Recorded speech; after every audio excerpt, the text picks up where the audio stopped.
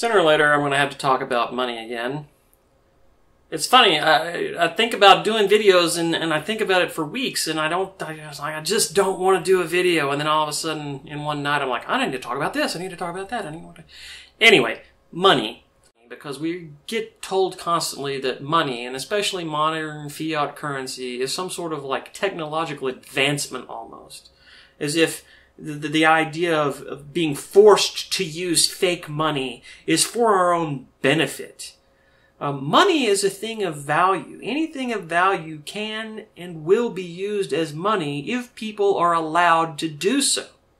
In ancient times, grain was a very common form of money. In the New England and in the New World, in America, in the early, settlement period, tobacco, very common form of money. Anything that has some sort of general value, it's valued widespread, it's highly valued, and that's why gold is such a big deal all through history. Yeah, gold is kind of heavy as a metal, but it's rare, and it's pretty, and it doesn't rust. And so therefore gold has served as a kind of money, sort of a generic bartering thing throughout the world for a long time.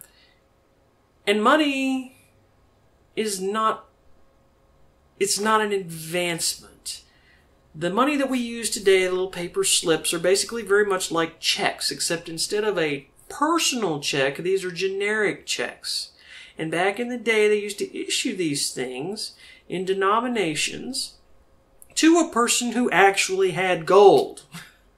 And the bank's job was to keep the gold safe.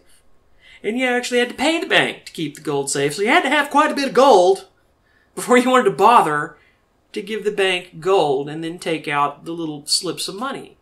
And slowly over time, what the banks started finding out was that they could lend the money even though they had promised the guy that they would keep it safe.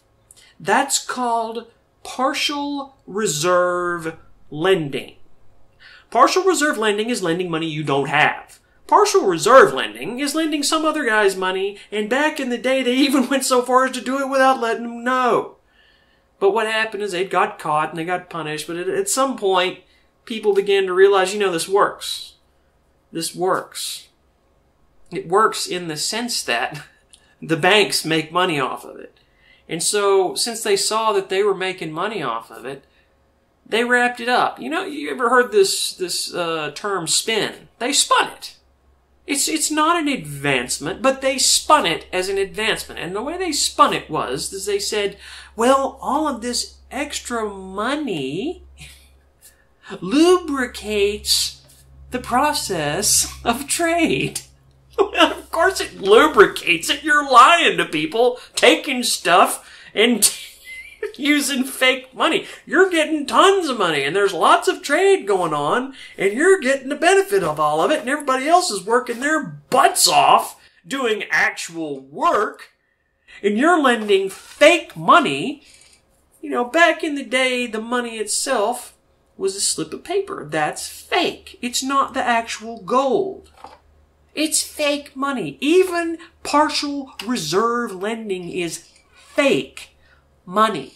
And the reason we have graduated to fiat money is in 1971 or so, Nixon decided it would be a fun idea to just cut gold completely out of the picture altogether. And he decided that because the bankers and the investors had screwed it up so bad that they didn't have enough gold to cover all their obligations. You know what happens to you or me when we run out of money to cover all our obligations? We end up in the street. That's what happened to me. And what will happen to you if you run out of money? You'll end up in the street. What happens to bankers is they get the government to steal for them. And this is the problem of our age.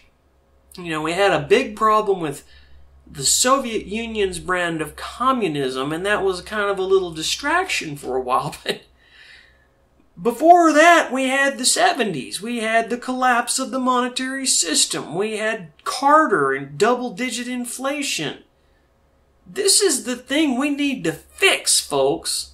And the way to fix it is to understand that money, specifically fiat money, that is to say, fake-ass money, is not a technological advancement.